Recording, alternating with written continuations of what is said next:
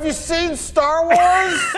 Today is a day that ends in Y, and just like every other day that ends in Y, feminists are mad at something or someone, and today that something is Star Wars, specifically The Mandalorian. The last episode that we had, Chapter 11, we saw Bo-Katan for the first time in live action, and it was really cool. A lot of us liked that, but not the feminist. No, this lady caused a big Twitter storm, and a lot of people in general apparently were upset by this, and I would say it's a very vocal minority, but she put out a tweet saying, "Lady Mandalorians have boob armor.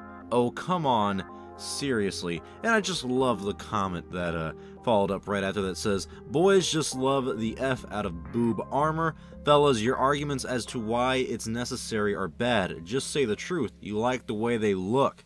Yes, some will judge you for that, but definitely less so than for bad faith debates." So that's how Twitter works normally. If you disagree with almost anything, literally anything that people on the left think, then, you know, you're wrong and it's a bad faith debate. I just do find it funny that it's because apparently we put boob armor, it's because we're attracted to boob armor, I guess. And it's not because, you know, I don't know if they knew this. Women do have boobs, and some are bigger than others, some are smaller than others. Some women are what you consider to be flat-chested, maybe not need the armor that Bo-Katan and Sasha Banks' character are wearing right there in that image. It doesn't seem to be a problem up until now, of course, because, you know, it's 2020. I think if we all remember correctly, in the Clone Wars, Bo-Katan had literally the exact same armor that she's wearing now. She had that in Clone Wars, she had that in Rebels, but of course, these people aren't Star Wars fans, so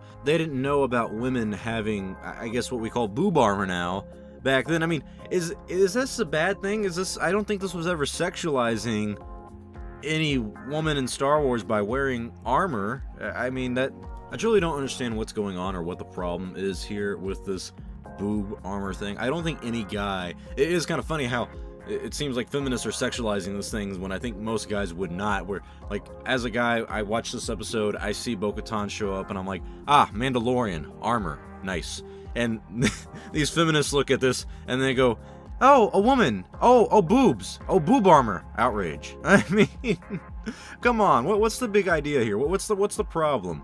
Alright, I think Gina Carano's character, Cara Dune, had armor around her chest, and I don't think that was a big ordeal. I don't think it was as noticeable, if you will, as the Bo-Katan armor. I mean, I just want to know where the goalposts are for these kind of situations, because as someone who watches boxing and MMA, there are female fighters, and that was a big deal when Ronda Rousey came to the UFC and she started fighting for the first time. You know, all the women, of course, wore, like, sports bras. Is that boob armor? Are we supposed to be outraged by that? Why are the women having to wear sports bras, but the men not?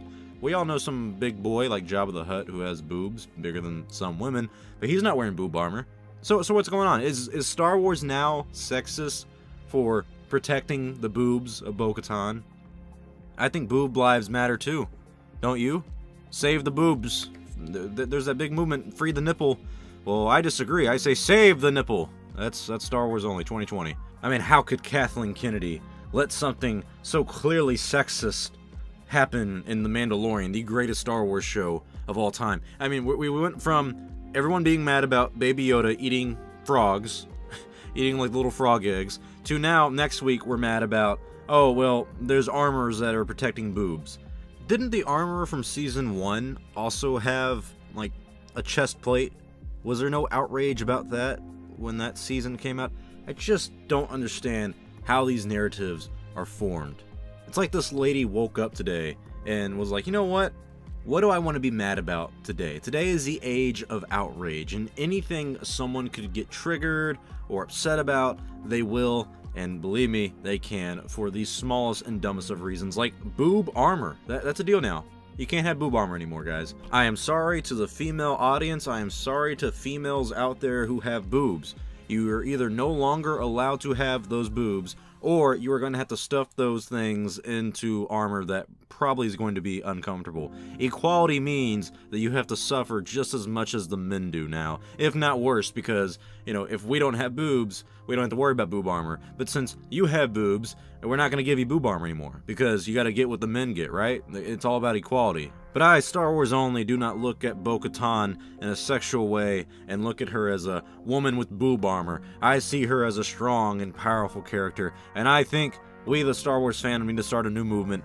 Boob lives matter. Save the boobs, save the armor, because it's not fair that these women out here are being sexualized by these feminists who just want to body shame these women in their beautiful, beautiful armor that happens to adhere to the boobs, because women have those because of biology. But hey, what do I know? I am just a white male. Anyways, tell me your thoughts below. Do boob lives matter? Are you trying to save the boob, or do you think we should get rid of boob armor? Tell me your very controversial thought that the feminists will not like in the comment section below. I am Star Wars only. I will see you all next time. If you like this video, please like, comment, and subscribe, because it does help out the channel. Until next time, my friends, boob lives matter.